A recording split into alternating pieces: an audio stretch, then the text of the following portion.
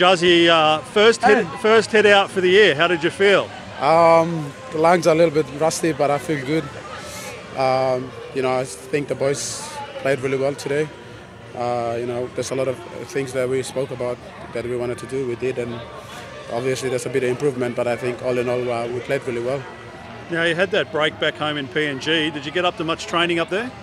Yeah, I tried my best to do whatever I can, but mostly I'm just spending time with family, so it's not like I'm losing anything. I think we do a lot of work pre-season before I went there, so I still feel good. What have you been working on over the last few weeks when you have had a chance to train? I'm just trying to work on some of my attack and maintain some of the things that I do well in defence. Try to build my speed as well a little bit, so I think it's been working for me. I feel fit as well, which is good. Career best year last year, got your Dally M award.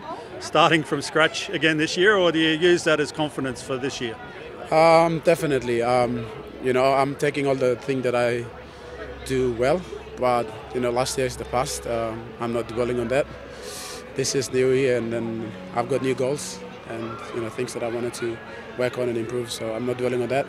But obviously, it means that I'm doing something right to be where I was at last year. So I'm taking all the good things and then improving on the things that I wanted to improve on. So yeah. You said you got a few goals. We want to ask you what all of them are. Is there one that you can let us in on? Definitely win the premiership. That's always the, I think, ultimate goal for everyone at the club as well. So I think for me personally is to win another one. We have some of our senior players that I look up to, they're going away. So it'll be good to win another one with them before they go. So yeah.